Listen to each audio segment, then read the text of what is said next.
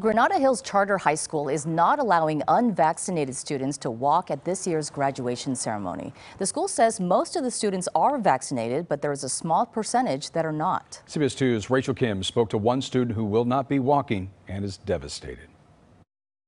I felt abandoned by the school I worked so hard for. It's just heartbreaking. After working hard and getting through remote learning during the height of the pandemic, 18-year-old Andrew Luna thought he'd be able to enjoy the rest of his senior year back at Granada Hills Charter High School. But he says after winter break, he was notified that he wouldn't be allowed to come back if he wasn't vaccinated against COVID.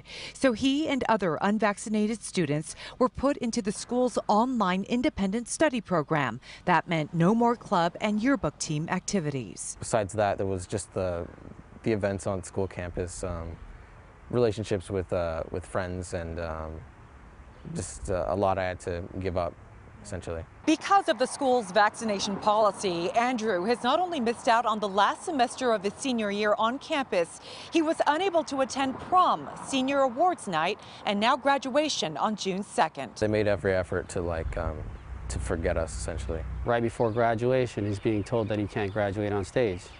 It's not right. Tom Luna believes his son and others who choose not to get vaccinated are being punished by the school. Andrew is willing to be tested.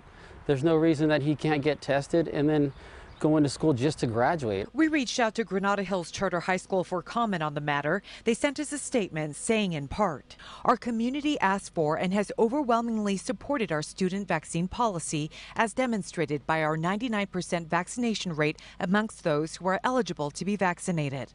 Andrew says even though it's too late for him to graduate with the rest of his class this year, he will continue speaking out. Us seniors, we might be shot, but the next grade after that, they'll get to be on campus, and that's what we're fighting for. We're the future, essentially.